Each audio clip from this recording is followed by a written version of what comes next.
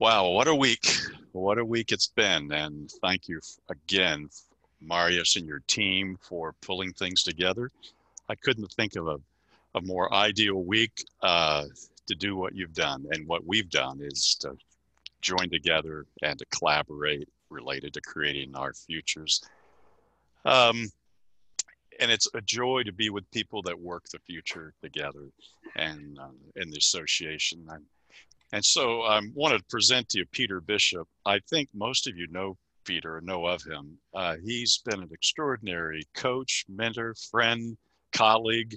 And I mentioned in my intro to the conference that, what if we asked that question, it was we, Peter, supporting me that helped create the university program at Regent University, and that 200 to 300 grads later now, Peter, it's been core of your success as not just mine and others, and now it's Virginia Richardson's teaching there. But I wanted to just show you that Peter's had an extraordinary life in teaching at Jesuit high school. He taught algebra. His general work, he was teaching sociology, social problems.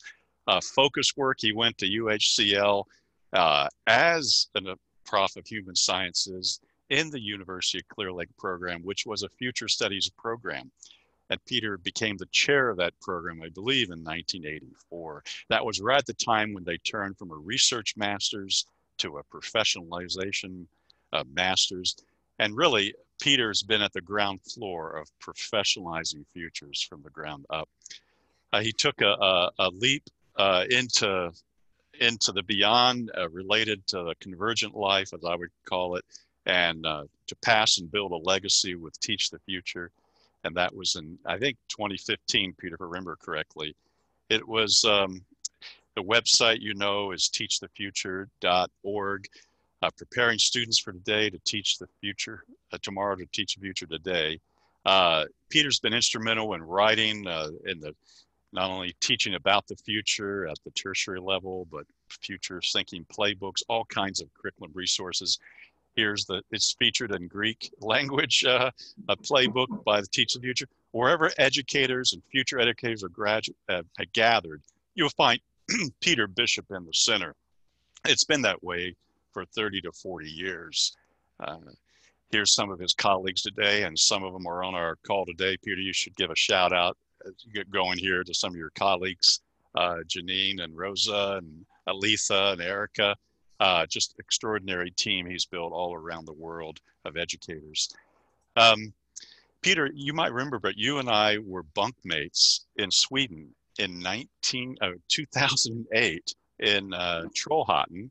And again, wherever future educators gather, there's Peter Bishop in the middle, and I'm over there. And we had a fantastic time with educators from Europe and around the world. Now, look, I don't always do memes, but Peter, when I do it, it becomes a marketing success. So get ready for this and grab your Dos Equis, right? We should teach the future as much as the past. That was Peter's logo and mantra. I don't know what's going to be on your gravestone, Peter, but I know a lot of us will be indebted to you for life. If you've not had a chance to meet Peter or be mentored by him or to work with him or to be amazed by him, you should. He's pragmatic, he's generous, he's honest, and he's a deep person in his thinking as well as his life and relationships. So Peter, bring us a message on foresight as a social competence. We're looking forward to it. Thank you for your legacy, your work with APF folks. It continues to today. He's the membership, head of the membership committee. So if you turn and have to join APF, you'll have to pass the bar, with Peter and his team. And I've appreciated your work, Peter, with all of us. Invest in your lives. Thank you so much. It's a no more fitting way to close Collaborate 2020 for the Associate Professional Futures than to go to our one of our founding professional futures and exemplary members. Peter Bishop, bring it on. Wow. Okay, Jay, I think I better quit now while I'm ahead. What do you think? I don't want to mess this up. But no, it's a pleasure to be with you. And I was, I think, awed, I guess, honored and privileged to be approached by Marius and the team there, the Collaborate team, Terry Grimm and Tricia and everybody else. I'm reminded that there is a phrase from the Bible, of course, that a prophet in his own land is hardly ever recognized. And one of my favorite quotes, it was 25 years at the University of Houston before I was allowed to give a talk about the future. So, well, we know him. He doesn't know anything. He's just, he's just down the hall. What is this deal? And so that's what this reminded me of. It only took APF, 20 years to do a keynote for APF, but it's a pleasure at long last. You hang around long enough, somebody's going to ask you to talk about the future, I figure, and that's what we're doing here. So it is a pleasure. It's been a great, I apologize, I haven't been in the sessions until today, but I saw all the sessions today. It was great with your town hall, seeing the status of the APF, the walk down memory lane with Cindy and Vern and Jennifer, of course. And then I have to tell you, this is my first experience with Miro.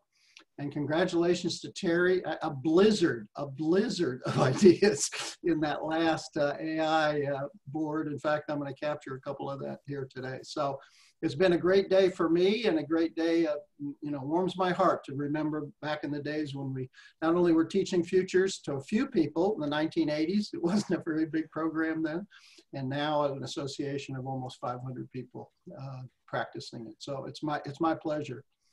I have to, and I appreciate the review of my background, Jay, and you did really a good job, but I also have a slightly different version that I want to share with you here. I guess I'm going to share my screen. And the title of my talk is Foresight as a Societal Competence, but I'm also sharing with you a new title, which I'm going to call Revolution in Thought. I would hate to put too cosmic a purpose. I'm trying to get everybody on the screen that I can here. Too cosmic a purpose here, but I do want to point out that I believe, and we have here with this group and with this association and with this profession, we are actually creating an historic movement of thought. And I come to this with a not unique, but certainly an extended view of social change. Because in my early life, as opposed to the things that Jay talked about, I call myself a virtual time traveler. I went to school in St. Louis at a Jesuit high school there, and joined the Jesuit Society of Jesus right after that. This is a picture of the seminary there. And one of the things I carried away, I'm not a particularly religious person anymore, but boy, I sure learned a lot of Latin and Greek. And and so you get a sense of a culture that, if it's a Western culture, I wish I'd had the same opportunity in Eastern or Islamic or Indian cultures, but nevertheless, I got a sense of living in an ancient world. Joining the Jesuits was a chance to work and live in this seminary. And we were one of the last groups that actually, they put us away, essentially threw away the key. No TV, no radio. This is the 1960s. My memory of the Cuban crisis was the retreat master at that time said, there's a little conflict over Cuba, but it's not going to amount to anything. So no TV, no radio, very, very little contact with family. And so it was an immersion into literally the Renaissance culture when the Jesuits were created, along with a lot of asceticism and things like that. So when I popped out of the seminary, I realized that I was now living a secular life, living in the modern world in the early 1970s. And I said, wow, this is really different. The people who are around me don't really realize the fundamental perspective, assumptions, beliefs, values, you name it, the whole way of life, and what is interesting to me, the way of thinking that goes into modern society compared to. So my time horizon in this sense is centuries, not necessarily decades or even years, but centuries, and where we are today in history, in the societal and the century level development of thoughts about the future. I actually found out a lot early in my futures career from a book called The Idea of Progress. J.B. Bury, obviously a young social scientist in the 1920s. I assigned portions of this in my class on social change, which Cindy's teaching now these days. And they said, wait a minute, we can't read that book. It's old. But my point was that old ideas sometimes are still relevant. And we read that book. And Bury's main point was that the idea of progress originated in the 18th century. That there had been maybe smattering writings about progress prior to that, but this is the first time it became a meme. This is the first time it actually took hold, that society was on some kind of, in that case, an upwardly trending line of growth and improvement, that the human society was improvable, indeed perfectible. And there are three thinkers during that period of time that I think were particularly important, two French intellectuals, and then our friend Thomas Malthus. Mercier wrote the first utopia in the future. It was along the lines of Thomas More's utopia, which were invented in the 16th century, but this is the 18th century. The difference is that More did not put his utopia in the future. We kind of assume all utopias in their future. No, this was during the age of exploration. And so the trope was that ship gets blown off course, enters a storm, enters an island, and then all of a sudden he's with, the shipmates are with this perfect society, and why can't we all be like that? And that was his utopia. It took 200 years to put utopias into the future as a provable and perfectible form of society. Marquis de Condorcet wrote a nonfiction version of the future, basically saying if progress continues this way, it will go on this way. And then, of course, we even had alternative futures in the 18th century, because Thomas Malthus came along and said, nay, nay, what we'll do if you improve the health and the food supply, all people will do is have more kids, and they'll eat more, and therefore they're going to eat their way down and remain in poverty for the whole rest of the rest of time. There is no perfectibility. So already in the 18th century. So what was it about the 18th century that created this concept of the future? Well, it's a hypothesis, of course, but I think a fairly easy one to see is that social change, for the first time in history, had become apparent to people in their lives. For the most change, I mean, we know that change is perennial. It goes on all the time. But prior to the 18th century, most societal level change took multi-generations. People literally were born, they grew up, they lived, and they died in generally the same society that they were born into.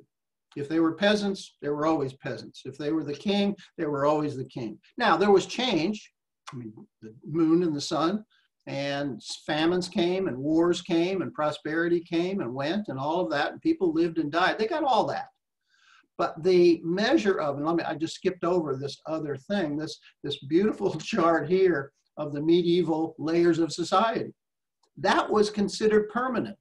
And surely it wasn't all medieval, but if you go back to the Roman Empire, you go back to the Egyptian Empire, you go back to India and China, these things lasted for centuries.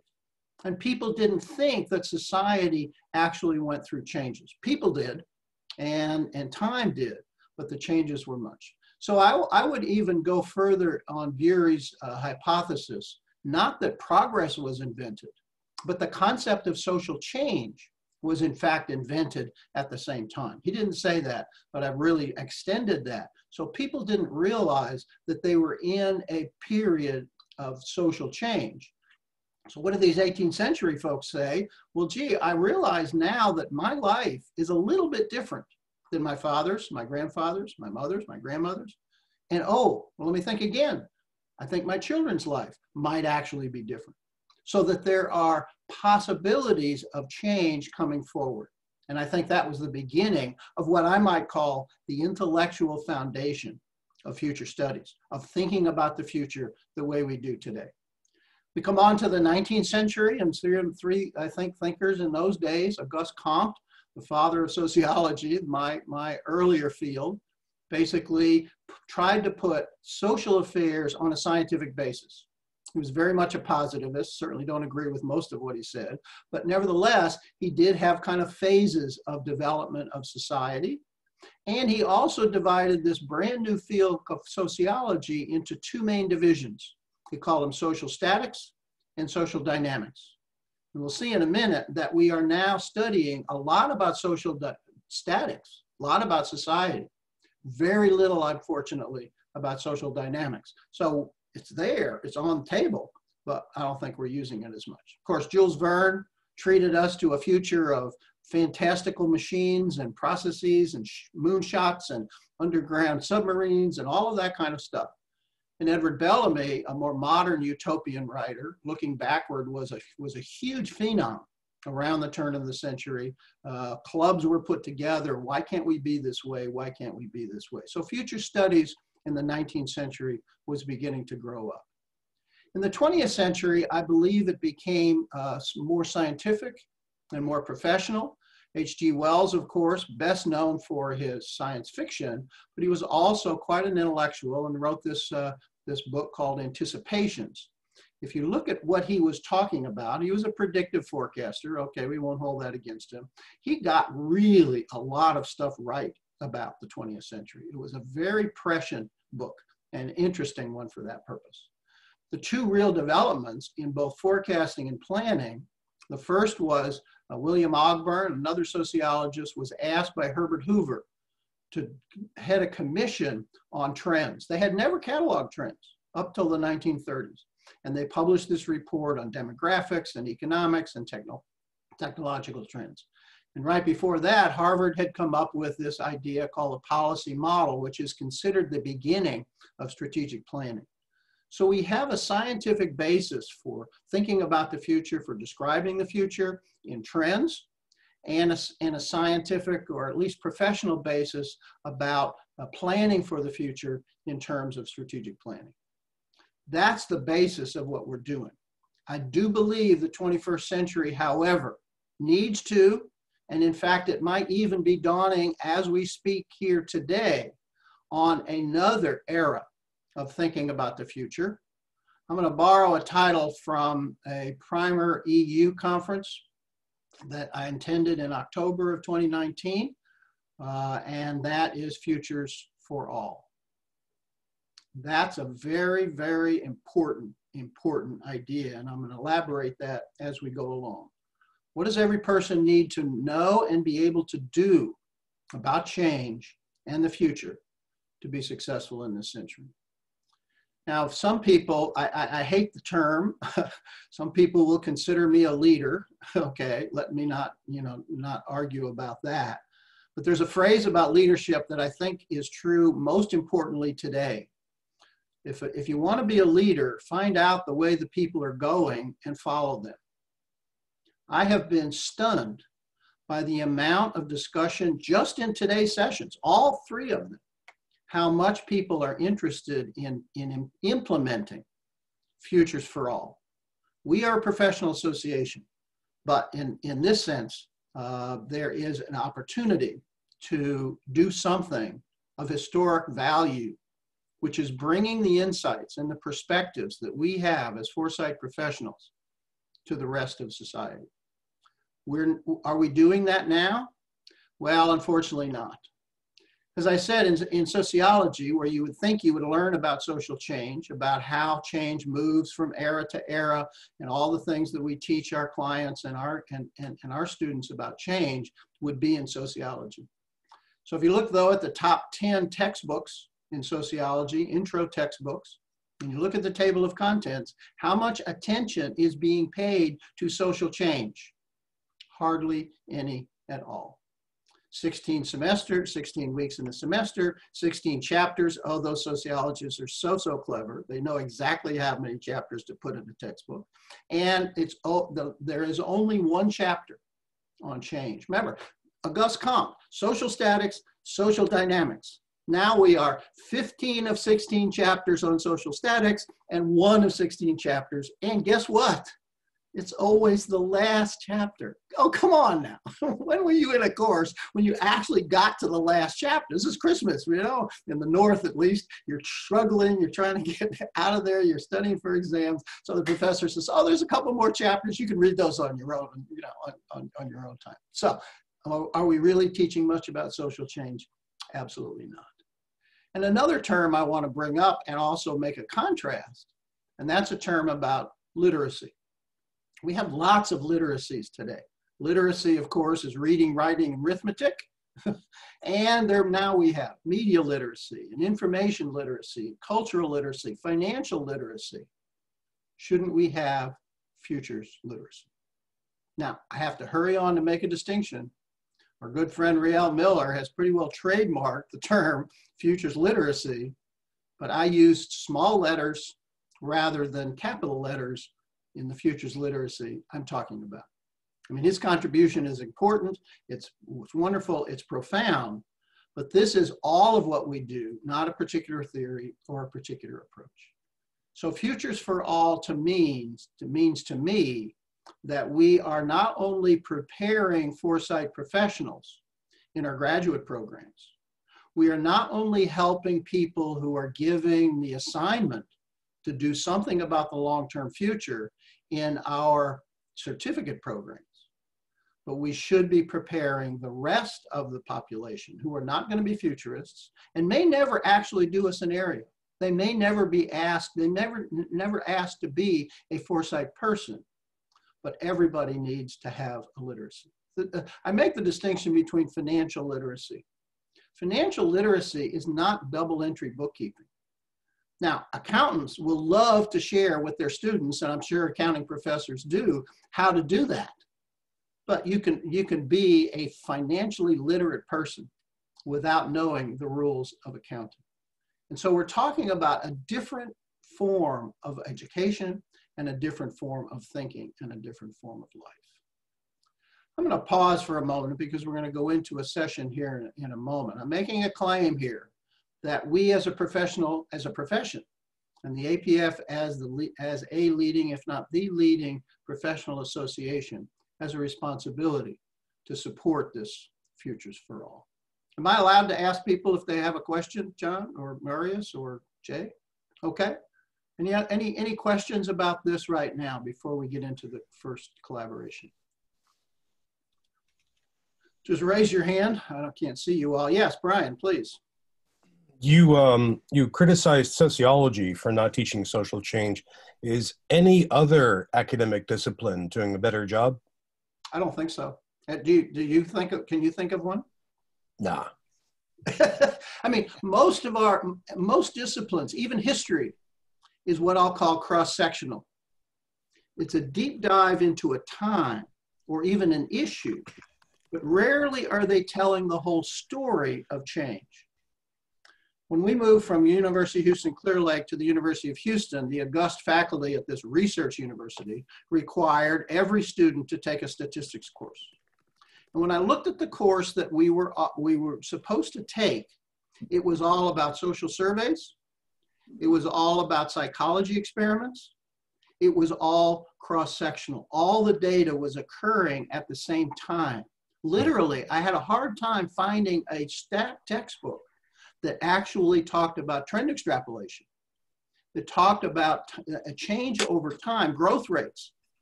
It's not in this ordinary curriculum. So no, I don't think anybody is, Brian. Thank you. Hey, Peter, this is Jim. Sam, hey, good to see you. Thanks so much. I really enjoy this.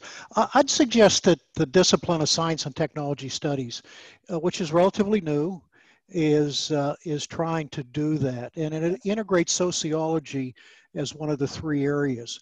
But I think that I really enjoy that term of social dynamics because it pulls in a lot of different disciplines. Mm-hmm. And what seems to be missing, and STS tries to do this, is the integrative function, right, to pull it all together, which I think this types of literacy you really highlighted well. So thank you so much. So I agree with you, Jim. And of course, they're teaching about planning and change and forecasting in business schools, and to some extent in public administration. But those are professional programs. STS is usually a professional program. It's not general education. It's not coming to all of the students in the college. It's those who pick it up. Sure, there's big history. So there are certain historians who study about the longitudinal aspects of change, but those ideas do not get into a high school history class. Yeah, I agree with you. Yeah, Great. 100%. As a matter of fact, STS is somewhat like futures and foresight. It gets Actually, no respect. I always ask, I tell people, if you want to get we don't have very many, if any, real doctoral programs. Marius is getting one or whatever, but that STS is a good way of going into graduate school for that. Other questions? Not a question, but a comment. All right. Please, yes, yes. Myself or the other person? Go ahead, Claire. Yeah. Yeah, just a remark said, from a point of view of somebody who has worked in development planning, development assistance industry, I can tell you that I don't think that the people who are quote unquote in the public policy spaces, certainly those who are doing international relations, often do not come to the table with a sense of the future, having tried to put it in the space. And there are a few of us in that space have been trying to push it, but UNDP now, as you say, and UNESCO are talking about it. But even in engineering, one of the things that I'm trying to have them think about is, you're building a bridge to last for 30 years or something to last for 40, a power company, but your engineers are not given like a whole systems framework of the fact of what is that society in which you are designing this thing to last for that number of years. What's amazing, Claire, what's amazing, the whole field is called development, which is a term that has change at its root, and yet there's not so much as could be. Somebody else wanted to ask or make a comment. Peter? Yes, please. Peter. Hello, Annette. Hello. When you said create a historical movement of thought, I replaced historical with social movement, and which puts you in the advocacy arena. And so one of the questions, I don't want to read too much or put words in your mouth, but in a way, are you asking us to up our game as advocates for the future? You've read my mind, Annette. We've had too many collaborative things. I'm going to get to that. Yes, absolutely. In fact, let me now turn to the first collaboration. Since this is collaborative, I wanted to give you the chance to use this new amazing tool that John has set up for us. And there is a question that I would like you to discuss in small groups. Where is this? Oops, it was on the wrong thing. Collaboration number 1. We're going to have 6 groups. There are going to, we have, John, how many folks do we have now? You know? We have 42 on, so 6 groups worked really well, Peter. 6 groups, 7 each. Boy, look at the math. I can just do that in my head. All right, so there are 3 questions. So if we were to actually share, teach, communicate Futures for All, what should we be communicating? What are the ideas that we think as professional, foresight professionals, that we have about social change in general, that we have about describing and anticipating the futures of the world, and that we have about creating and influencing change? These are 3 big topics, I think, that if we are to become advocates, as Annette points out, for Futures for All, we need to come together as a profession. And not everybody is teaching the same thing. But I think if you ask a sociologist, what is there about small groups? If you ask an SDS person, if you ask an engineer, if you ask a mathematician, what is it that the ordinary high school student, what is it that the ordinary college student should know? If you ask people in financial literacy, what is it that they should know about money and managing money that's not entry bookkeeping, it's not the GAAP standards, it's what do you do with your money and how does it work? They have developed more or less some things like that. I don't think we've developed those yet. And so this may be the very first time in this collaboration, number 1, to articulate for yourself. If you had to, and I'm going on here because I'm giving you the chance to be thinking before we jump into the breakout groups. If you're in group number 1, what would you like to tell everybody about social change? What should they know about social change? If you're in group number 1 or 2, if you're in 3 or 4, what would you tell them about getting ready for, anticipating, describing coming futures, the futures that we talk about as professionals? And finally, if you're in group 5 or 6, what would you tell them about creating change, about influencing the future? about doing something about the state of the world for yourself, for your families, for your communities. It doesn't have to be macro, global, even your community or your organization. So if you have something in your mind, you have to have all those three in your mind because you don't know which group you're going to be in. But we ask you to spend 15 minutes first discussing, and then somehow, and John's got the magic of Miro all set up for you, come back with 3 to 5 things, which we can put on a board so that we can do that. So John, you want to put us into the groups? First, let me just share this screen. Is it sharing now? Yeah, it is. Thank you very much. Yeah. We're all really familiar with the Miro boards. We've divided this session up into the 6 groups. You can see the questions there. They're also in the chat for the main session, but you'll lose that when you go into the groups. Anyway, so you're going to go into the 6 groups. There's lots of sticky notes there. You can add your own, and you can fill them all in. Great. Okay, John, you're going to pull the trigger?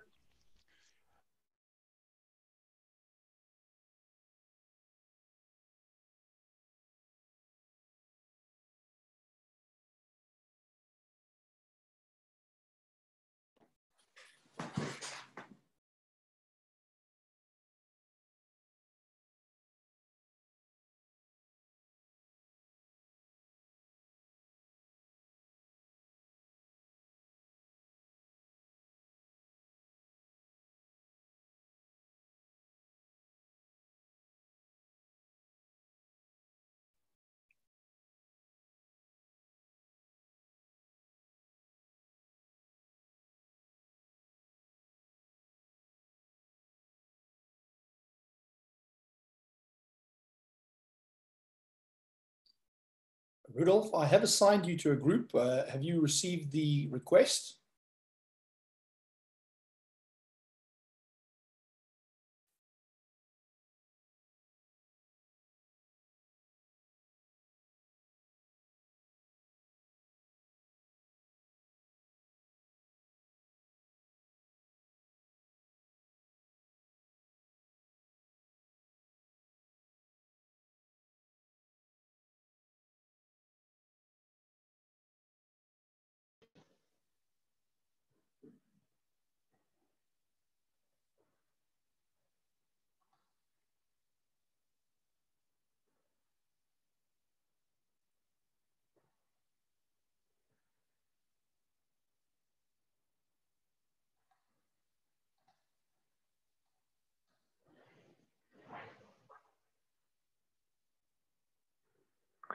Hello, Peter. You're still muted. Yes, now I'm unmuted. Yeah, let me. You didn't get put in a group?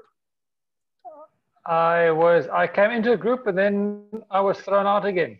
Oh, really? Okay. I heard somebody, I saw a group of 6 people and suddenly I was gone again. Well, when John comes back, we'll have, or Marius will ask them to do that. How are you doing? I just admitted you to yes, APF, thank you so much. Nice to meet you finally. All right. That's great. You're getting a great little, you're in South Africa, right? Yes, correct. Yeah, you're getting a great little community there. Okay, well, we've got one more person. It's wonderful to see how also the group from Stellenbosch on Cape Town is really pulling their weight now, a lot more than in previous years.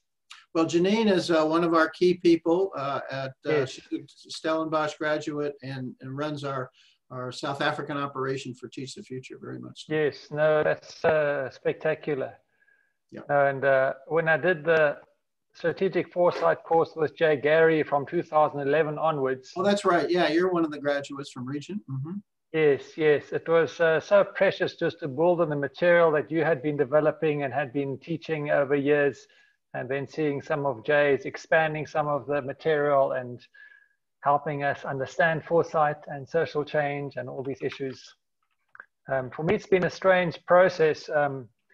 I went through all the course material and basically finished that in about 2014. And so for the past years, I've been trying to basically express this in my work context. And this last year, I've really slowed down and haven't really done much actively, but it's become a process of just almost assimilating everything internally.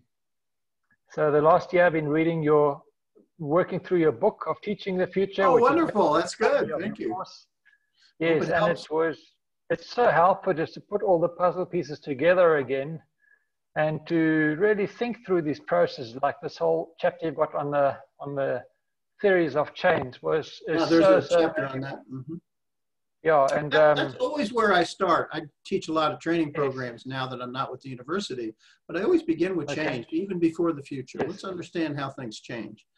I mean, Obviously, Jay, if they didn't change, we wouldn't be interested in the future at all. Yeah, I mean, Jay explained to us while we're studying that foresight is really the study of change. Let's start there. Yeah, that's what he said, and he's right. Yeah.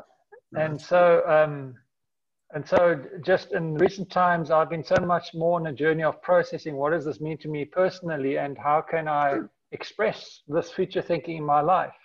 Right. Way beyond just using tools or things like that. But and so the questions you pose for our small groups, I've been really wrestling with them for years now, and because I haven't typically seen good, clear models of what does social change look like and how do journeys look like, I've just mapped them out myself.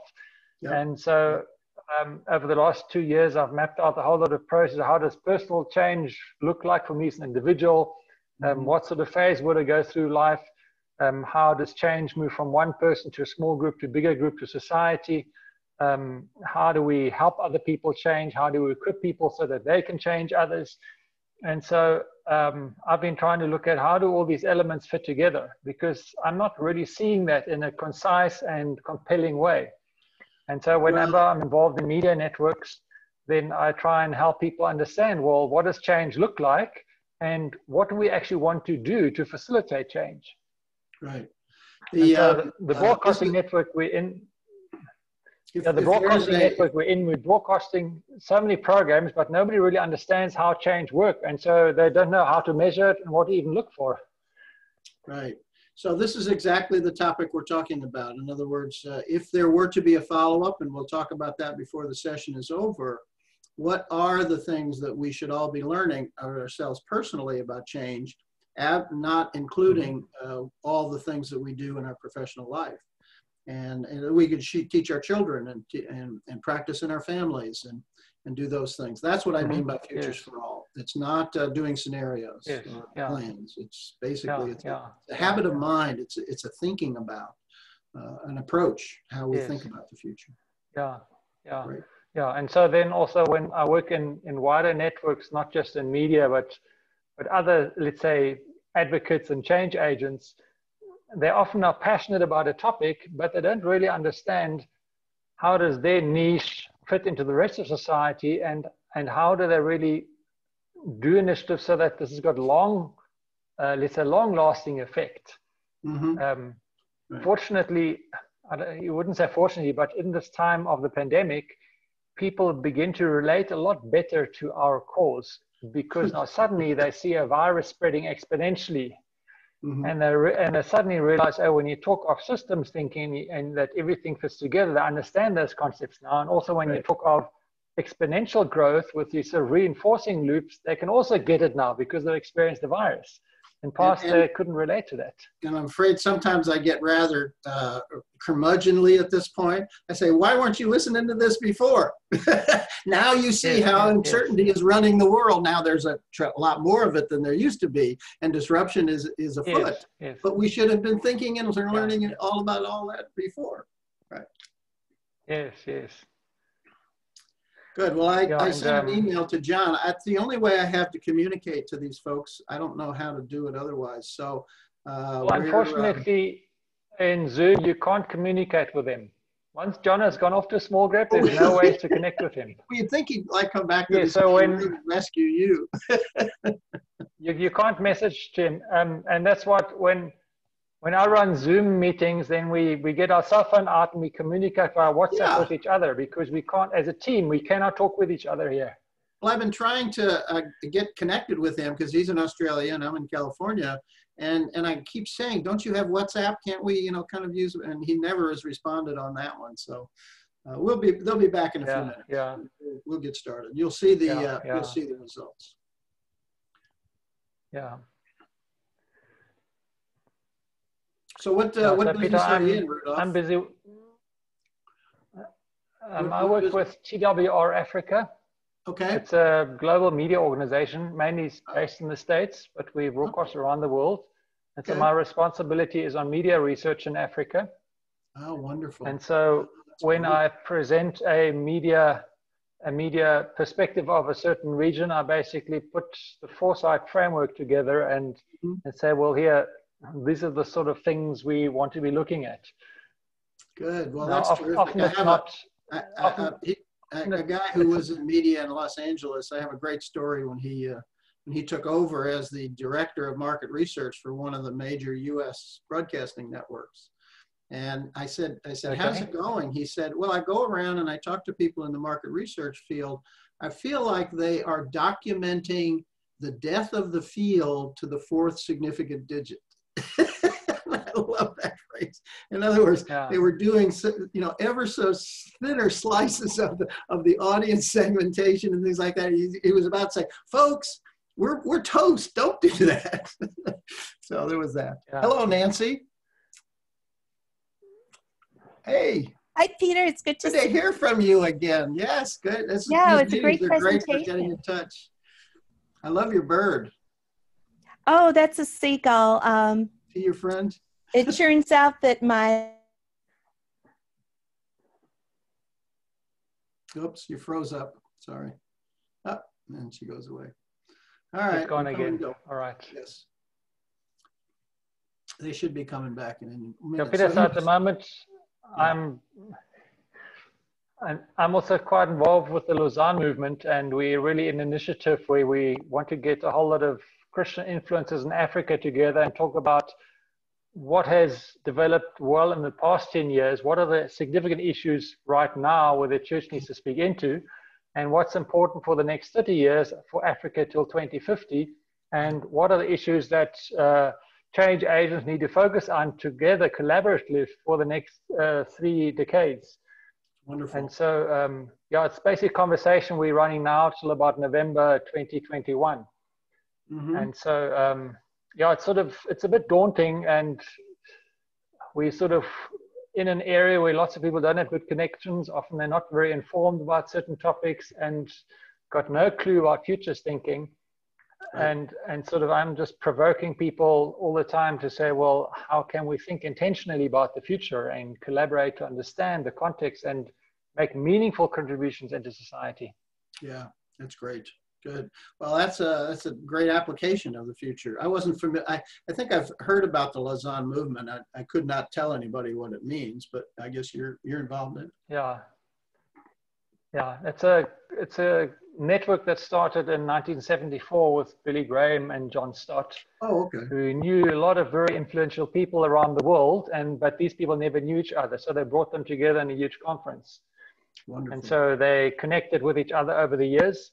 In 2010, there was a big congress down in Cape Town. We also participated, where they defined about 30 key issues that followers of Christ need to be addressing globally. And they've been doing that, from environmental care to health to networking, partnering, all sorts of things. And they've been amazing things, particularly Environmental Network has done phenomenal things in the last years, having global gatherings and regional gatherings and really opening people's minds to the importance of caring for our planet. And it's just phenomenal what has developed just in the short time. It's wonderful to hear. As I said, I had my bout in religion myself, which was much more socially progressive. Unfortunately, religion in the United States is often associated more with the conservative movement, and it's a shame, because if the Bible means anything, it's certainly taking care of the least among us, to quote another, and yet they don't seem to really respond to that part of the Bible.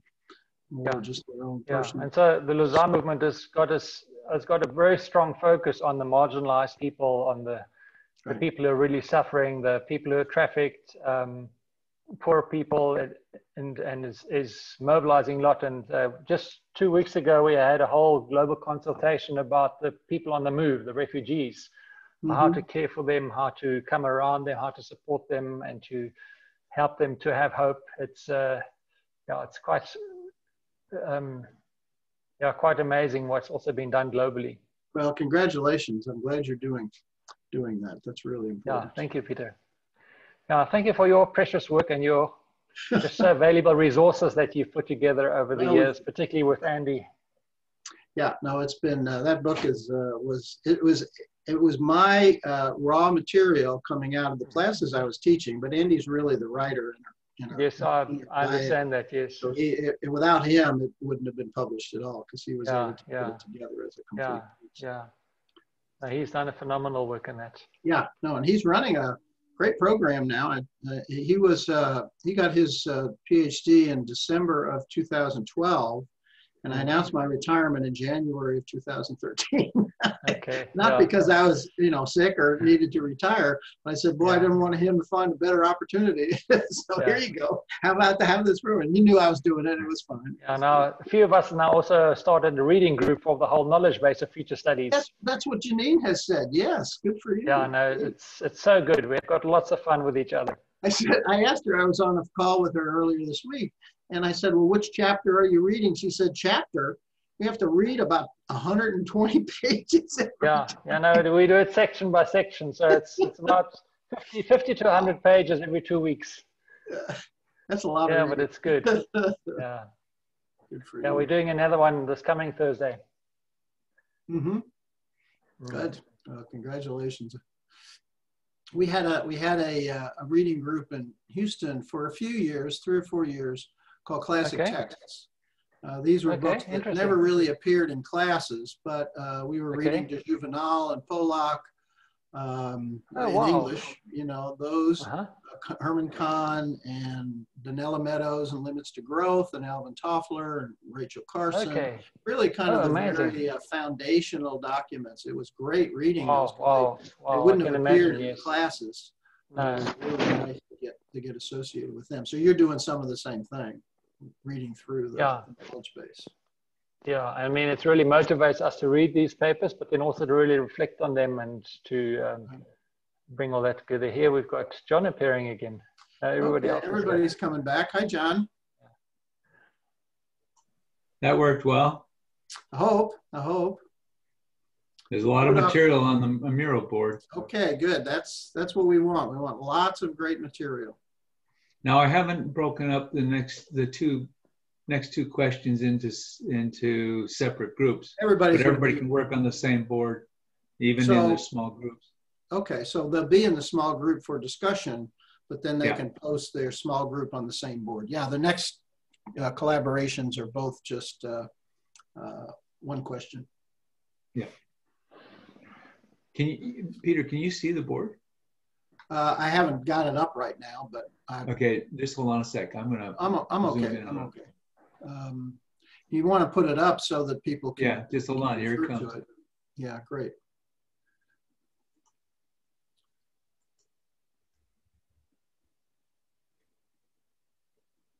Wow. Somebody said that this process looks like the Harry Potter Marauders map, and it really does. Yeah, that was referred to earlier. Yes.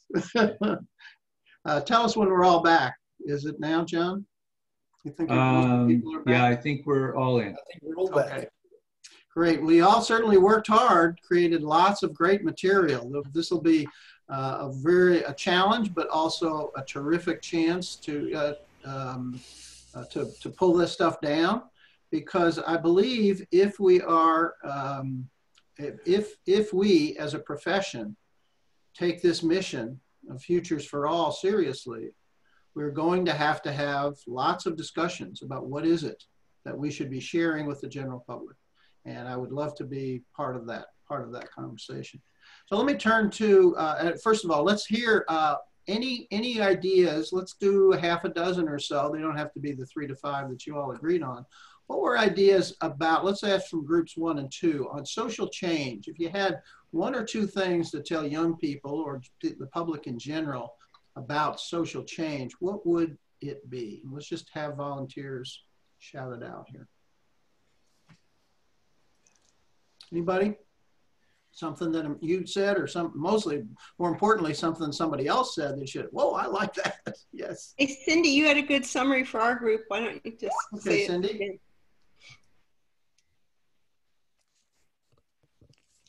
Microphone, sound. Cindy? I don't have the Zoom open. All right, got it. Okay. So yeah, we started out by saying the complexity, there's emergent change, right? And so that makes sort of the environment we live in and how things change. But that then we moved into, so your belief system, your worldview creates the changes that you're making, whether or not you know it, that you're participating. But that if we're talking about what do people need to know about social change, they need to know they're affecting change. And then finally, that it needs to be for all. It needs to be it needs to be taking into account lots of different views for it to be actually beneficial social change. It can't just be the elitism of the past, that it has to have, that to incorporate all views is one of the things that we've done wrong. There were some other things about things we've done wrong that were social changes, maybe not something we're that good at. Change for subsets rather than for the general. It's been a habit. It's easier, right? For them. Well, I don't know that it's easier. It certainly does serve certain interests. So 2 or 3 other comments about change? I'll do ours, please. Peter. Yeah, yeah, go ahead. Get to that mirror board, sorry. Right.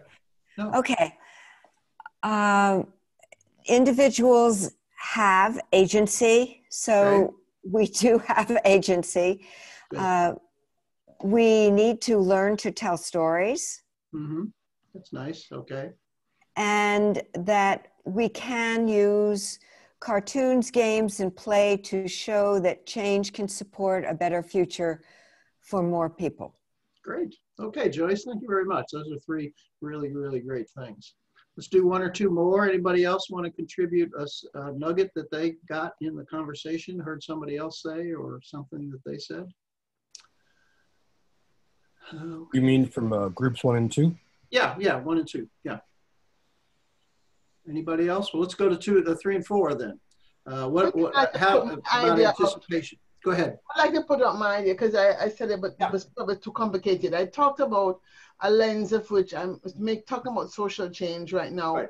That the acronym I've been working with is SMART. Okay, SMART. Have the smartphone, so I'm trying to find something that's sticky and can mean something for more people. And this basically asking people to think about 5 intelligences. And you talked about intelligence earlier. So it's spiritual intelligence, it's moral intelligence, it's analytic intelligence, it's relational intelligence, and it's temporal intelligence. Right. And find that way to, so I've been using it with groups I'm working with who are not futurists to see if that would make it stick in their head a little bit faster. Okay, that's great. So any others from 3 and 4 about anticipation, about the world we're heading towards? Amy? Go for it. Oh no, you're talking to somebody else. I thought you were signaling to us. I can speak for group 3. Sure. We began by talking about what futurists do and how they work. And MJ had the great phrase that we tickle the present to produce the future.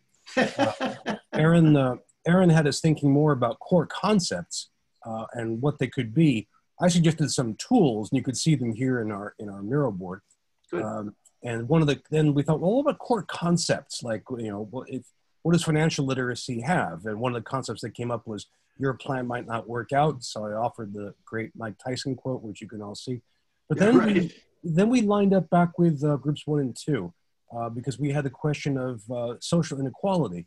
That is, if for accounting, for example, a core concept is compound interest, most people have no access to that in the real world. So we thought about, all right, what concepts would actually apply to everybody about the future? Vern gave us the great question, what do we do about the people who have no future to anticipate? And then David and others, I think, gave us the answers that we should think about social change through civics and voting. And secondly, we should think about the fact that everybody has a responsibility for the future in the form of the phrase, be a good ancestor. Good, that's great, yes. Be committed to future generations, being a good ancestor. Wonderful, okay, let's turn to groups 5 and 6 then, about creating change or influencing change. Ideas for students or the general public about that? We were group 5. We had sort of 4 things, categories, I guess, of things that we talked about. We talked about opportunities, knowledge, strategies, and assessment, and opportunities for teaming and working across classes and not having like, okay, here's your futures class and now you're done. And also opportunities for co-creating and this meta-reflexive opportunities to develop, you know, some of those ideas. And even the health for all is kind of like an opportunity that this becomes something that is valued. Under knowledge, things like thinking about your metaphors, changing your metaphors. How does change happen? You know, figuring out things about change and how we can actually make change happen. And then we talked about sort of strategies that led into strategies, and that is how do you influence? So it's not just how does change happen, but how do you then actually work? And that might be community work or whatever. Right. And we had actually a good conversation about assessment. You know, if we're going to do something like this, how do we know we have an impact? Right. And so being able to kind of feed back into the system to understand, did people go out and actually create change? Yeah, no, great, Jane. Thank you very Group, much. I hope I got everything. Wonderful, thank you. Any others for 5 and 6? Yes. Go ahead. I was just gonna, I've kind of done a quick verb analysis of the things that we put in. Please. And so this is Amy Magnus. Yeah, Amy, thanks. So the list that it seems to kind of go in is C, create this kind of massive generation process, then focus and form. Those are kind of like the pervasive verbs that were included in the discussion. So I thought that terrific, a very high level description there. That's great, Amy. Thank you. Yeah, Lonnie, was that you? Yeah. I would just say thanks. Lonnie. I say being radically inclusive, kind of seeing the future from other cultural perspectives, from indigenous futurism to Afrofuturism to queer futures, and really rounding that out. Good. Thank you very much, Lonnie. That's and everybody for playing the collaboration game. I'm new to this, but it's been terrific.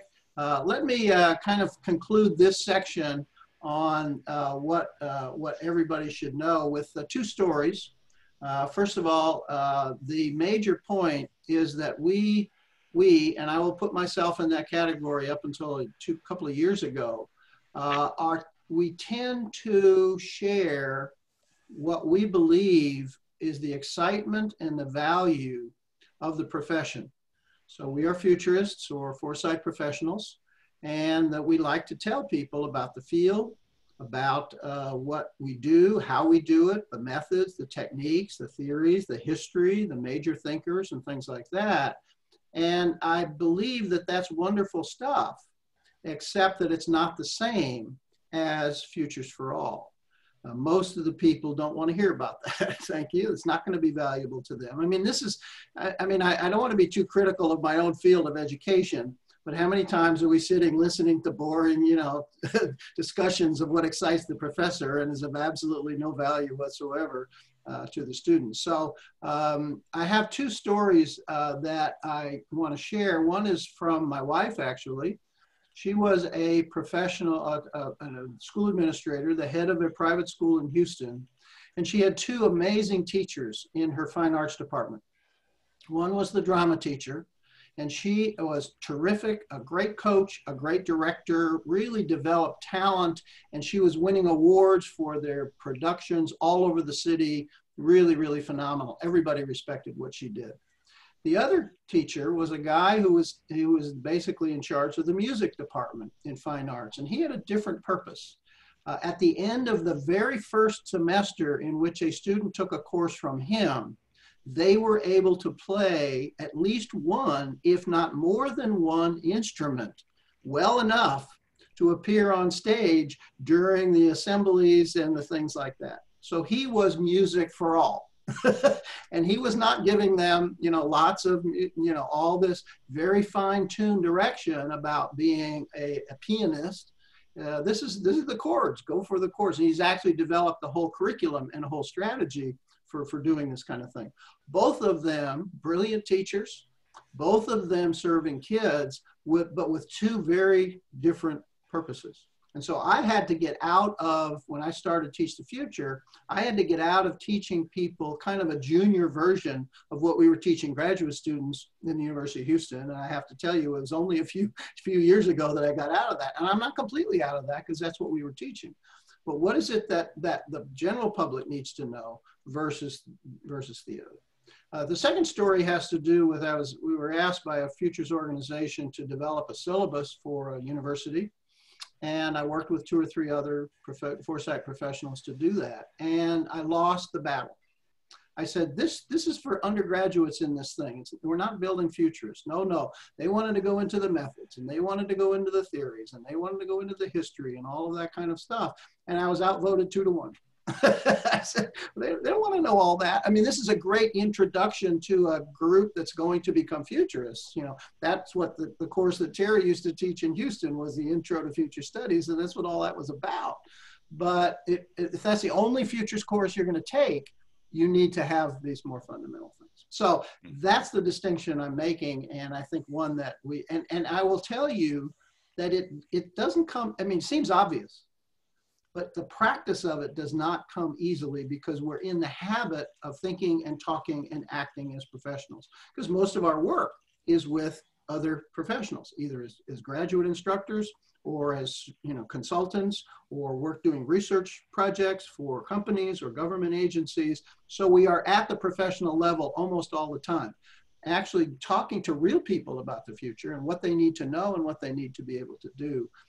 It's a different kind of a thing. Peter, could you just give us expand, it's fascinating, just expand a little bit more on what you would actually tell people in serving that? Well, I have all that, I have that material, but I didn't want to present it now to forestall the discussion. I wanted to hear all your ideas. I have one slide on that. I also have a file, a document, which I call the 15 things. This is, you know, with all of the scientific rigor of a Facebook post or a BuzzFeed list, this is what everybody should know about the future. And I have that, and however this goes on, I would be delighted to share it with you. It's still a work in process. I'm not committed to it all. It has 5 things about change, 5 things about anticipation, and 5 things about influence. So I appreciate the question. I think if we got into it now, it would forestall that. I have one slide that is kind of the summary slide of the kind of things that I would teach that counteract what people already think about the future, so that we give them a different perspective, and that will be coming up. So I thank you for the question. I don't think it would be advisable right now to get into all of those things, because all I'll do is raise the hackles of everybody. Well, what about my thing, and what about your thing? But we have to have that discussion. You know, you as representatives of the field have put all your ideas on Miro. I have my ideas. We have other people who are teaching the future. We have more than 100 foresight educators in Teach the Future who've signed up for a Google group, not as active as it could be, but having the conversation about what this curriculum would look like. I really draw the comparison with the APF competencies that Jay and Andy and that task force put together, which are terrific, but they're not what everybody needs to know. So if we did an alternative, a second task force, what does everybody need to know, then we could actually put that out. So I appreciate the question. I'd rather not get into the details of all of that right now. But I think some of the things you've said already, the future is multiple, it's not single. Change, if you want to create change and it's important, then it's going to take a long time. You do need collaboration. You generally can't do it by yourself. Things happen, change is continuous, and then there's a disruption, and then it's continuous again, and then there's a disruption. That's just a smattering of the kind of things that I would put in there. So thank you for the question. So let's go to, I don't know that we're going to do the second collaboration. As an educator, I always think of knowledge, skills, and attitudes, KSAs they're called. And then the next collaboration was to be, what are the future skills? I think a lot of people put that on the Miro board already. I don't want to be redundant, and we might actually save a little bit of time and give you the rest of your life back after this 4-day extravaganza. What are the kind of things that you would put on there? Let's just have a group discussion, not discussion, but just put things, if you were to put skills on the Miro board that we should be sharing with the general public so they can deal with change, they can anticipate and influence the future. And that list is kind of pretty obvious, but what would be those things? Oh, you want to go with that, John? People, do we want to have a skills collaboration? Yes? Yeah, no? it's good to talk and write at the same time, if that's okay. So oh, it is? Oh, okay. All right. We can do it as a group, Peter. Yeah, right. That's what I thought, rather than break out and we can, do it a little bit more quickly. So who would like to propose a skill for the Miro board in order to understand change, in order to anticipate and influence change? Empathy. Terry? I'll take the easy one, that there's multiple futures and you can influence which one you are on.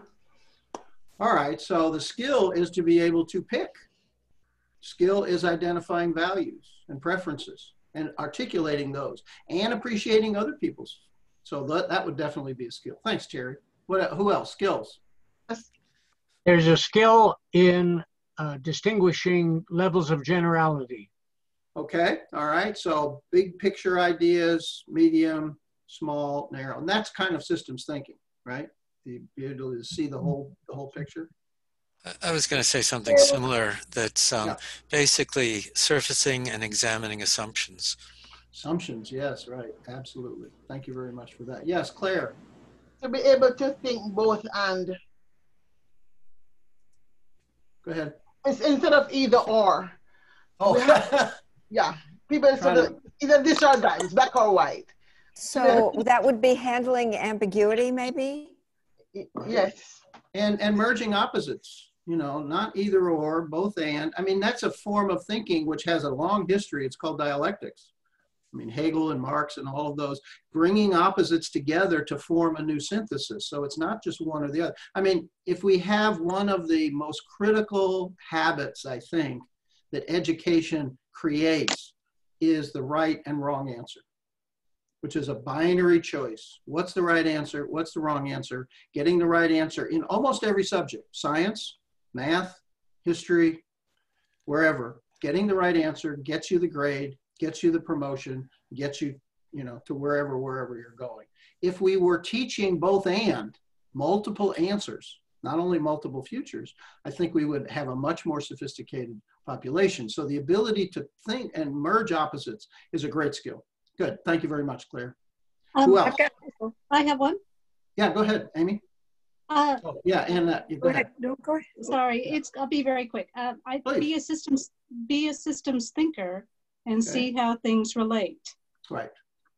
Seeing wholes rather than just parts, treating things as a whole. Great. Well, seeing the parts relate to one another. Exactly, the connections. Yeah. Amy, how about you? So there's a couple of skills that we see. One is the moving from pre-contemplation to contemplation. So managing this disruption. So like our early intervention therapists who are working with opioid addictive infants, they're specifically working on helping the infants develop mechanical coping skills. So there's that, moving from pre-contemplation to contemplation, which in the trans-theoretical model, they talk about dramatic relief. The second one is getting good at mechanizing moving between contemplation, and engagement.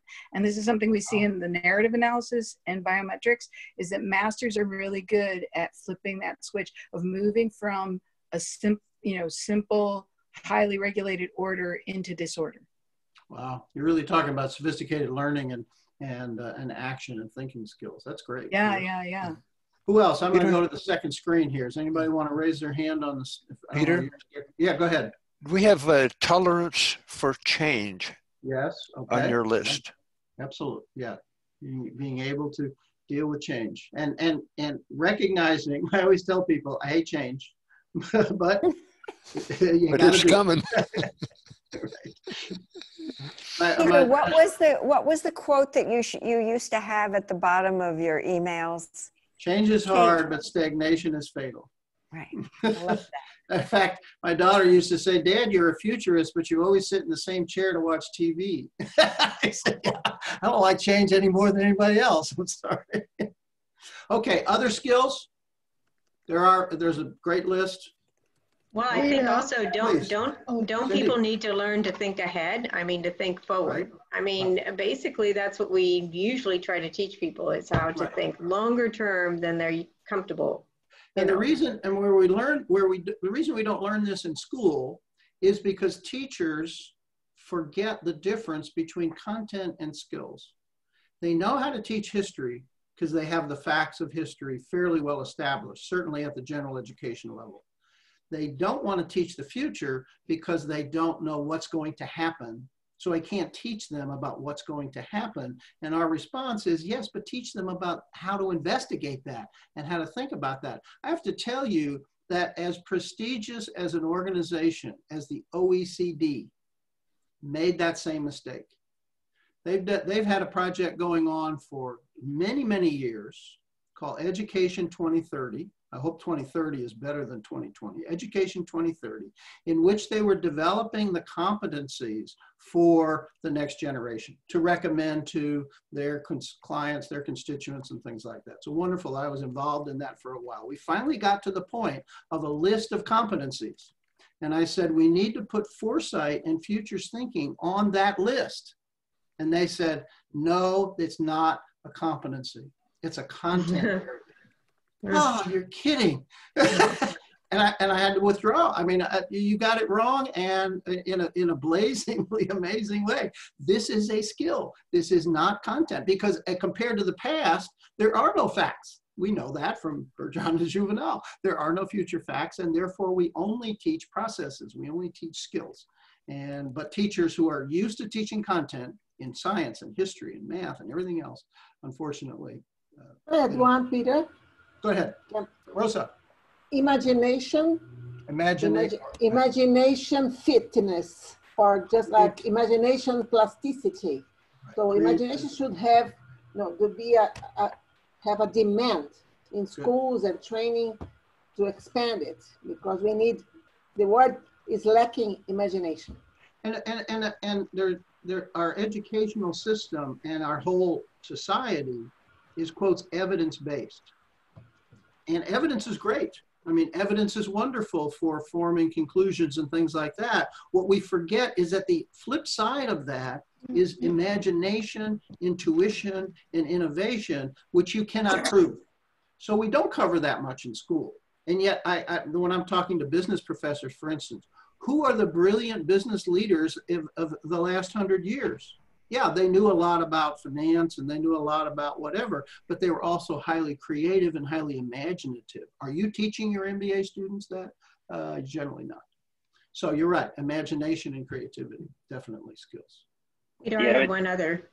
I mean, Cindy? They were talking about earlier, Peter and Ruben, I think we're talking about the idea of assumptions, but also not just identify assumptions, but to sort of categorize them or put them in steep domains, or put them in our social change explanations, or a way to put them in a file cabinet so you can identify where somebody's coming from and why you have a difference. And, well, understanding first of all the assumptions that we're making ourselves. Yes, ourselves. And first, then yes. recognizing it in other people and realizing that assumptions are not facts, they're not truths, they're beliefs. So there's a degree of uncertainty, and therefore we give people the benefit of the doubt. That's your assumption. I don't agree with it necessarily, and that would be a wonderful conversation to have. But you understand that there's a difference, yeah, and that's where the difference lies. It's not necessarily in the facts; it's in those assumptions. And I would add on, just the idea of JEDI, justice, equity, diversity, and inclusion as a core skill to bring forward into the future, because the future has to have a context and a social justice one. So, what about compassion? Compassion too, yes, right.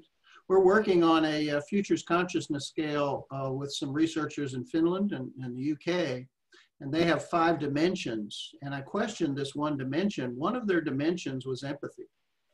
And I said, how is that, a future skill? And they said, no, it has to be there. And so, yeah, empathy, that type of compassion.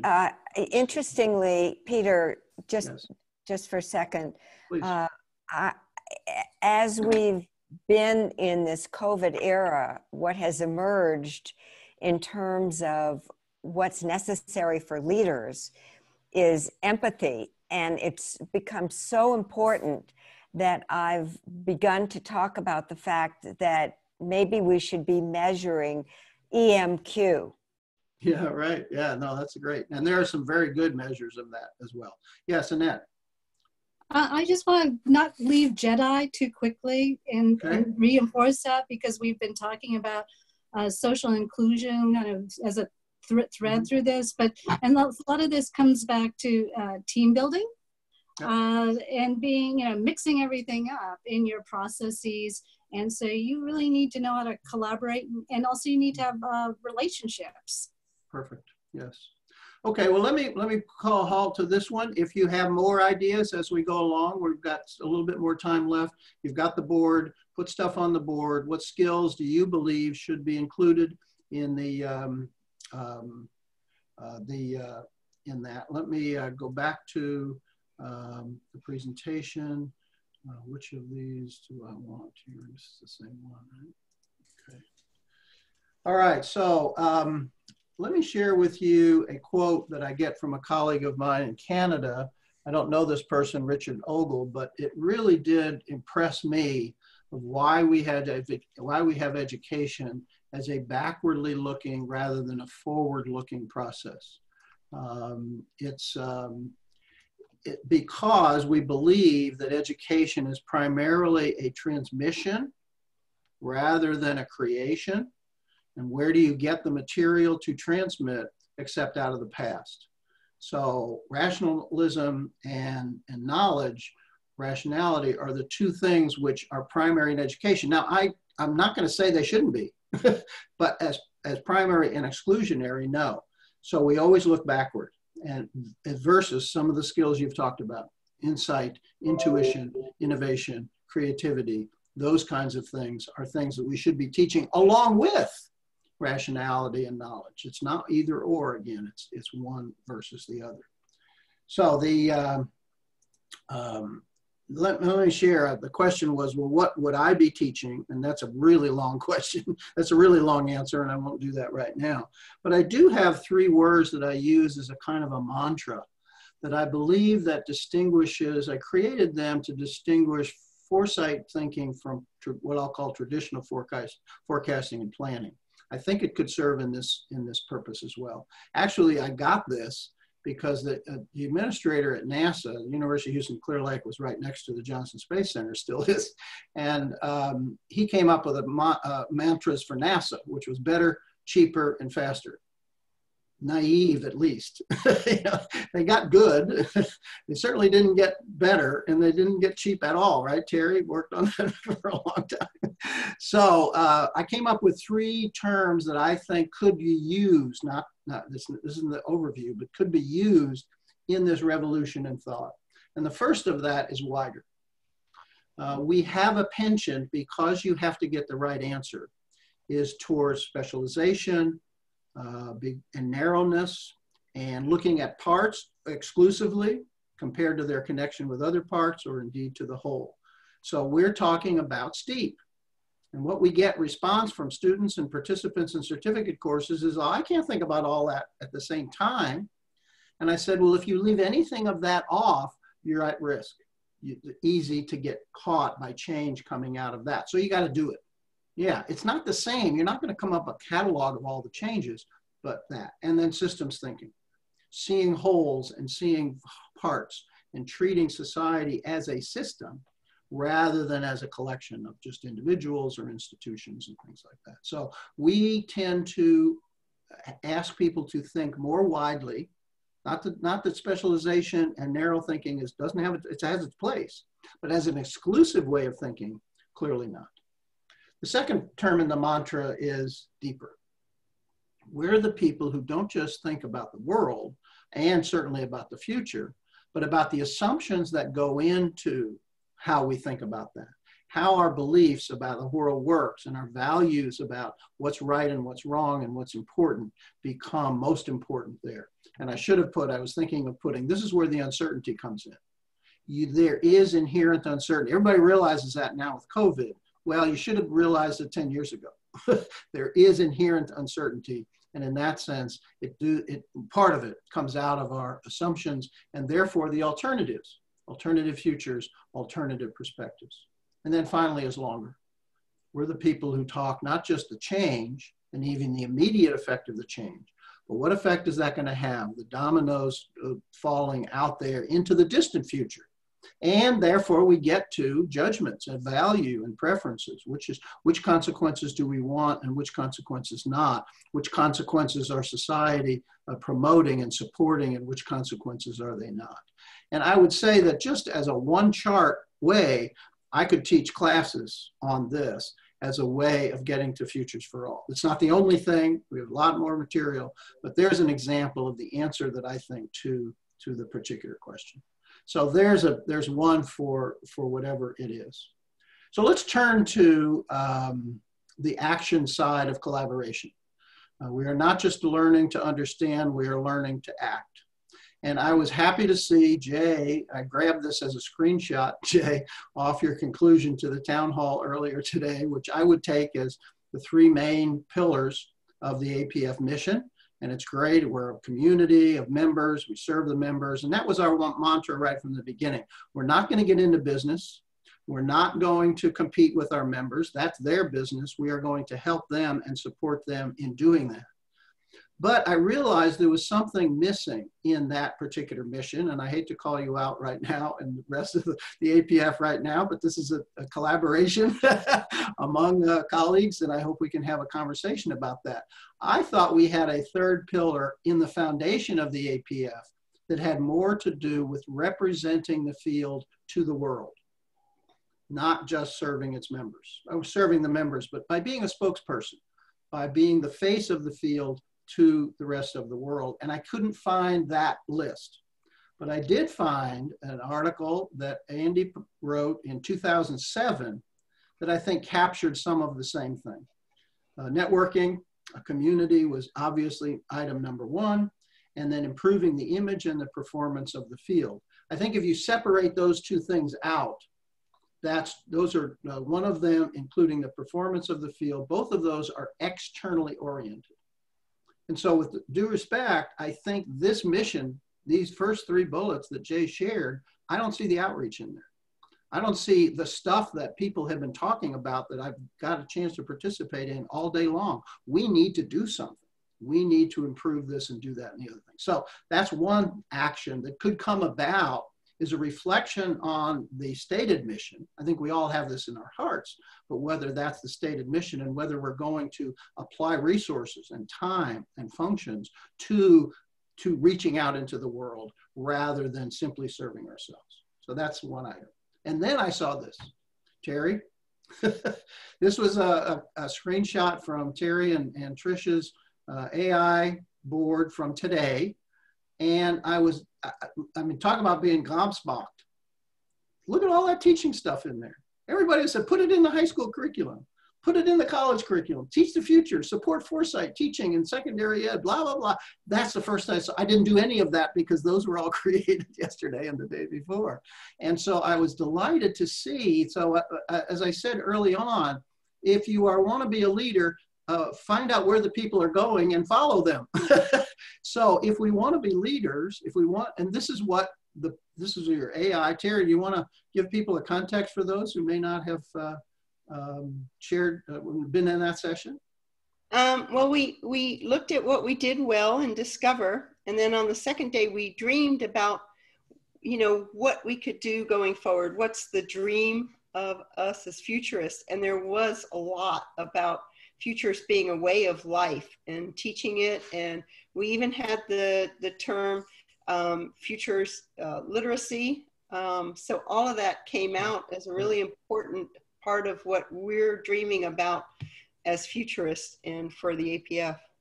And frankly, I mean, there were a lot of other dreams in there too. I don't want to discount the rest of the dreams in there, but I grabbed this one as particularly appropriate, I thought, for what I was trying to say. Futures for all. I think this is in our hearts already, and if it's in our minds, and then we can begin to take action on it by definitely. So the call to action then. We have 3 major international global futures organizations in existence today. The APF, as I said, perhaps the leading one, certainly for practitioners and professionals, the World Future Studies Federation, and the Millennium Project. What should we do to bring about futures for all? Should we take that on as a mission? Is this our responsibility as foresight professionals to do what we can? And I'm really absenting myself from my work and Teach the Future.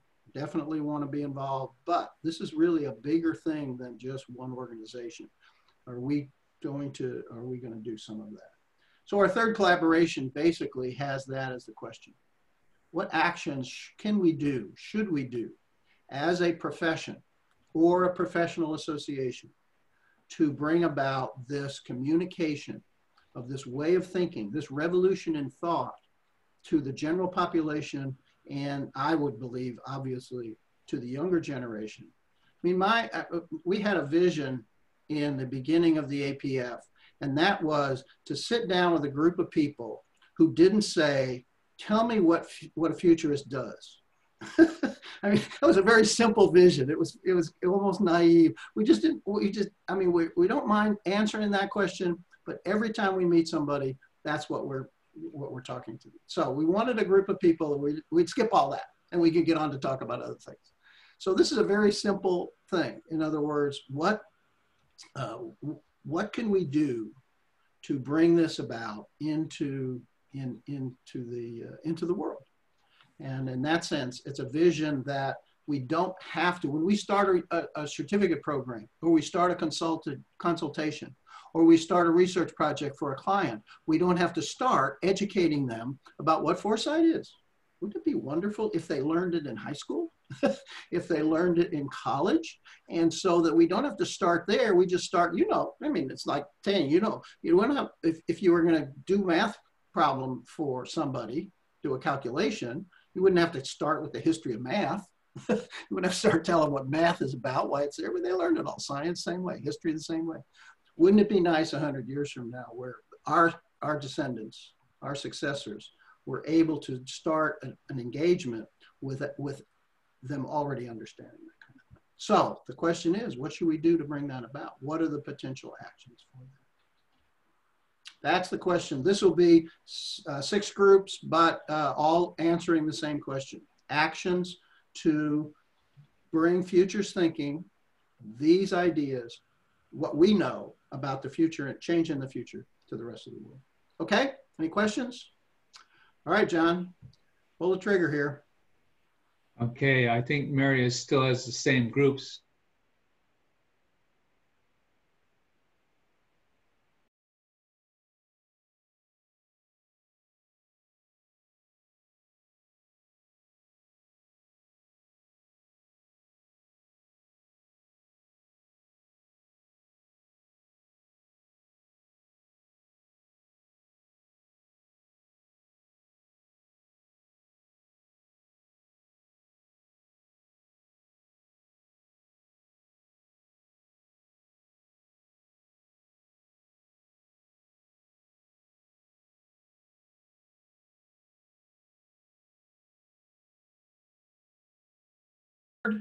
A lot of really great ideas.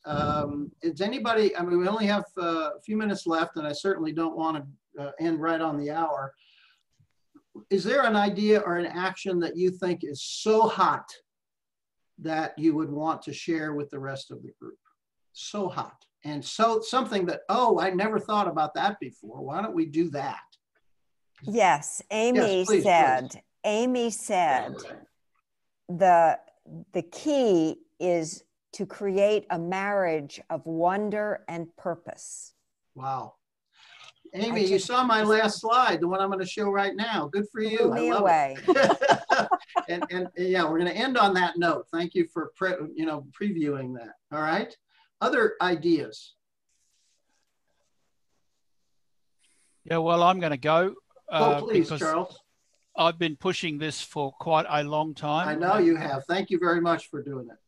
Well, you may or may not know what I'm going to say next.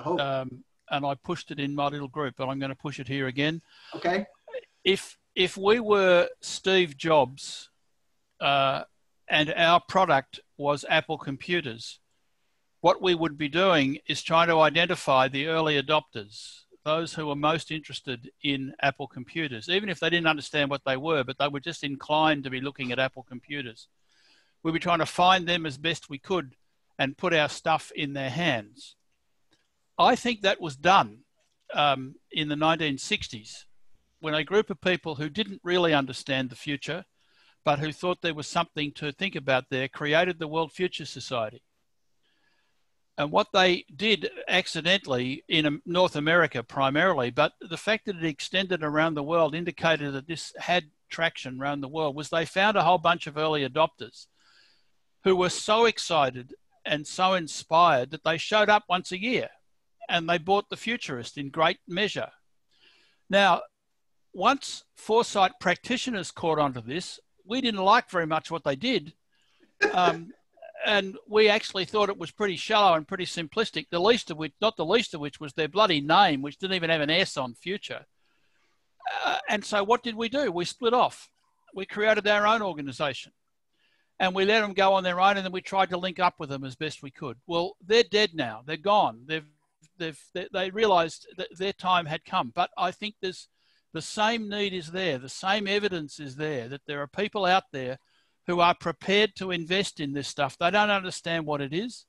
And the one thing the World Future Society got from that process, one thing it got was a huge amount of traction and a huge amount of visibility.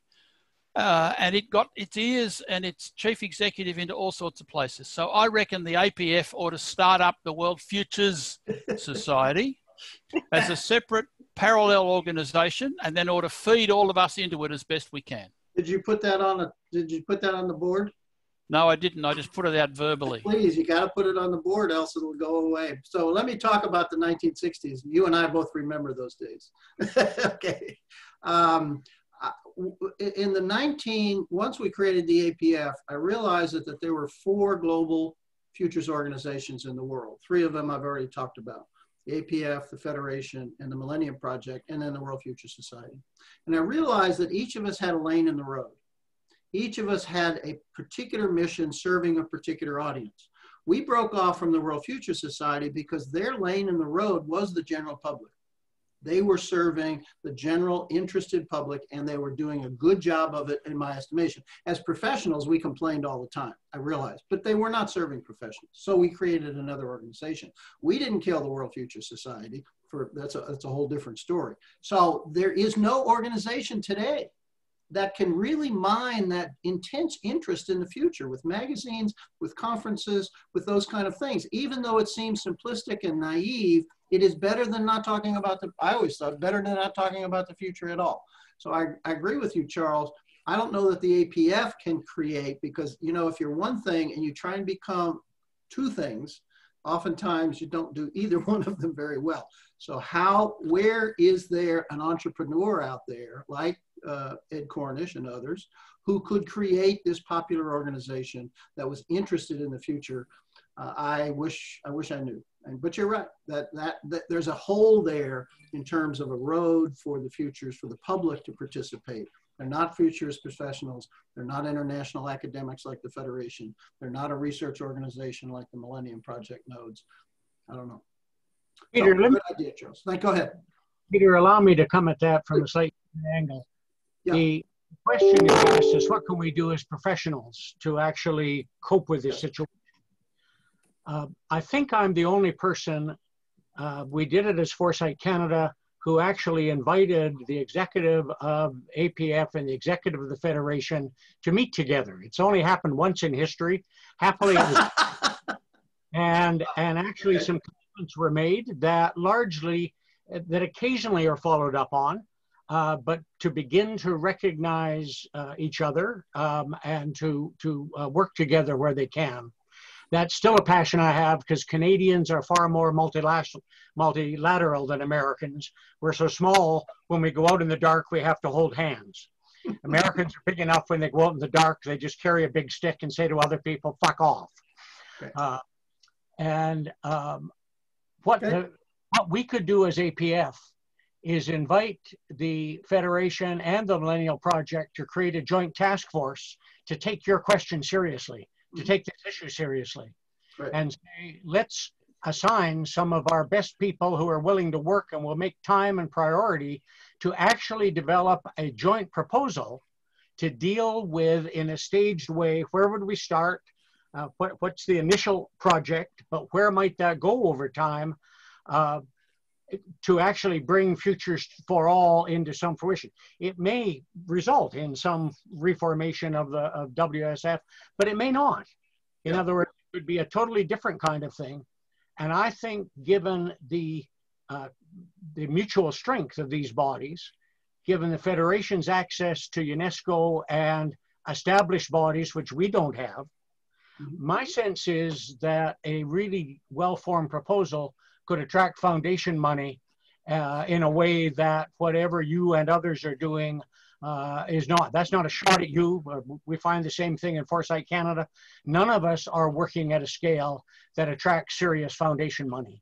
Okay, Ruben, thank you very much. That's great. John, you wanted to comment? I just want to emphasize that we don't have to control something to collaborate on it. And, wonderful. And yeah, it's not a power trip. And we can support others doing things that we're not doing ourselves. Thanks, John. So these ideas are good. That's excellent. Annette? I'm going to suggest reaching out to some of the old guard, and I'm talking about way back to the 80s in WFS, where there was some really heavy hitters, and talking about sociologists. Amitai Etzioni was one of them, but I'm talking about the folks that Kurzweil, Peter Schwartz, you know, all kind of these big name ones, but that were very involved with WFS. Clem Beazold. I mean, Clem was intimately involved with WFS, and do some reaching out on an individual basis and see what you can approach them with in the way of activities and building of APFF and in this other direction, or building it out. Right. Thank you, Annette. Appreciate it. We only have a couple more minutes, and John's very gently said, get off the stage. It's almost time. I have one more slide, but I'll just read it for you because it's a very quote that I love from Antoine de Saint-Exupéry. I apologize for the French of all the people. He's the guy that wrote The Little Prince, I think, pretty much sure. He says love, and since Amy mentioned love, I will say that, but I'm going to change that. Love does not consist in gazing at each other, but in looking outward together in the same direction. I would change love to community. Doing things together, in my estimation, creates bonds that an internal, purely internal kind of gazing, if you want to use the image, does not do. And I think this talk is really a call to action for the Federation, for the APF particularly, to do some outreach and to begin bringing futures thinking for the future, for the benefit of future generations, not just even the generations in school today, but so that when they turn into teachers and when they turn into foresight professionals, they will then carry that to their children and their grandchildren and their great-grandchildren. So the future generations have the insights about change in the future that we have. I have felt for some time that we have a professional responsibility to do that. And so let's work together to do it. Jay, thank you very much. John, you've been great support. Appreciate that. Marius, thank you for inviting me. I told Marius during the break that he was putting me in harm's way, that I was going to get on a soapbox. And he said, good. So Marius, back to you. Well, Jay, all right. your hands. If you want to yes, thank you, Peter. This is just extraordinary. Folks, you've been in a master class, collaborative class of Peter Bishop, and something we should do more of. Thank you so much. And let me just make some comments. Marius, you guys are superheroes. Not Peter and me, but your entire team labored for 6 or 7 meetings from end of June, into July to bring this together, and it's extraordinary. It's a high watermark for us, at least for 2020, and let's keep it going, right? Thank you, Marius. Thank you for those that worked with him, and you folks are incredible. Thank you. All right, because of what I've sensed in just this last 30 minutes, we need to keep talking about this. The board meets next on the 23rd. We'll talk on that, that 23rd. But I'm going to call another town hall. Cindy Fruin used to be very good at this. She'd call town halls to do APF business beyond the board, right? We need a members meetup that just talks about what path after Collaborate, which future, or what's next, probably what's next after Collaborate 2020. And so I'm going to call it. We'll meet at 2 p.m. London. Peter, that's 6 a.m. your time. And Charles Brass. That's great, Jay. Charles Brass, that's 11 p.m. your time. I'm sorry for folks in India or Saudi Arabia or something. We'll call that, all right? Number 2, first Friday, October 2nd after that. Remember, Full Spectrum Futures, October 24th. Register. They need proposals from diverse voices. Send them into Pratt and do that. So with that, I'm going to call us Collaborate 2020 to the end, but we are continuing to collaborate. And if Marius' declaration has circulation, it's going to last for the next 200 years. So thank you very much, Marius. Thank you for the organization. We'll migrate Collaborate 2020. The boards will stay up. We'll migrate it to a web page. You can click to go to the boards, to go to the videos, to recapture as well as to extend it. So thank you so much for that. Any last words, Marius? I'll leave it to you. Thank you, Jay. Just a very short last word from me. On a very personal level, I remember the days of doing my MSF under Jay Gary and reading the reading material and seeing the name Peter Bishop show up on there. And that experience was a life-changing turning point in my own journey. And the second big one came when I became a part of the APF and got to spend time with all of you. So it's been a great pleasure to give back and reinvest some of what you've invested in my journey. And just a final word of thank you to the incredible team over the last few weeks. Lots of hours behind the scenes. Thank you to all of you. And we look forward to the next collaboration. Thank you, Marius. Thank you, Marius. Thank you, Marius.